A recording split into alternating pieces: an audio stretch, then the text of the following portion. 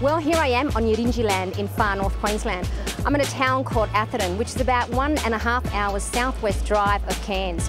Now, this year on the Barefoot Rugby League show, we're introducing a brand new segment called the Hardest Working Canteen. Whenever I go to a match, whether it's in New South Wales or Queensland, I'm going to visit a canteen or tuck shop and see what's happening inside there. So our first cab off the rank is the Atherton canteen right behind me. Our canteen is a little bit run down. We're trying to get a new one at the moment. We're still negotiating with that. I've been working here for 6 years, but I've been the coordinator for the last 5. I hear around the grounds that you've got some special technique of how you treat your meat up here, back here. What is it?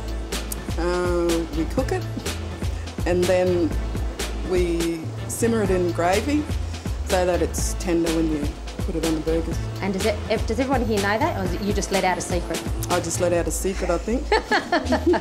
Thanks, sis.